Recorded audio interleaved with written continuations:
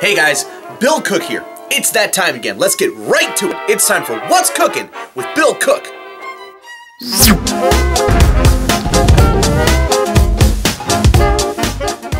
This month we're discussing Beyond Magic. And I don't know who I heard say it. I could have come up with it myself for all I know.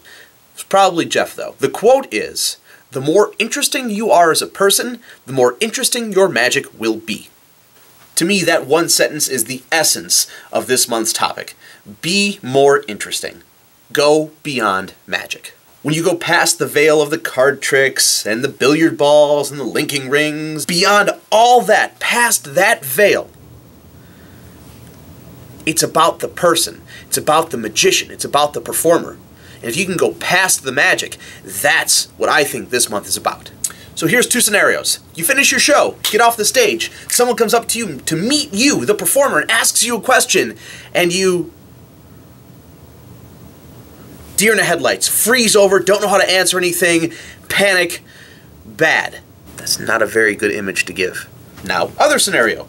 You finish performing, you step off the stage, you go to meet your fans, and you've met a couple people, and you notice that that person over there is wearing a very distinct necklace from a very kind of obscure anime cartoon, but you know it because you have a life outside of magic, and you comment on it, and you have a conversation with that person about that anime necklace and about the series, and how you like this and how you don't like that, and how you're expecting this is going to happen in the coming seasons. And the next thing you know, you've carried on a 4 to 5 minute conversation with that person that made them feel so special because you could relate to that exact moment, and everyone else around you is going, wow, magician's got a life outside of magic.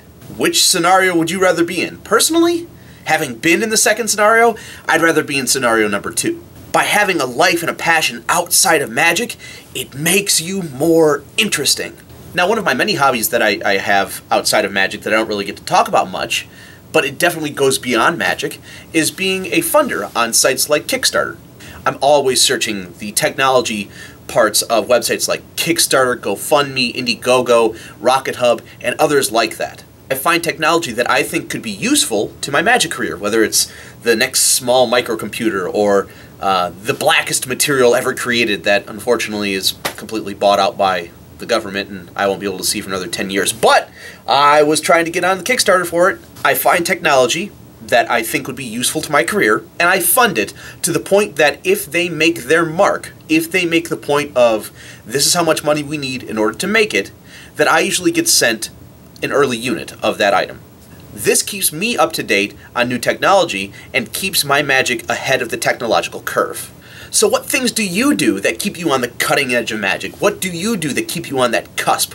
What can you do to push yourself beyond magic? Life exists outside of your comfort zone. Life exists beyond the card trick. How can you push further? Think about it. We'll wait here for you.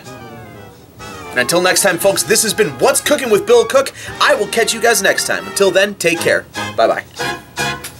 Curtain.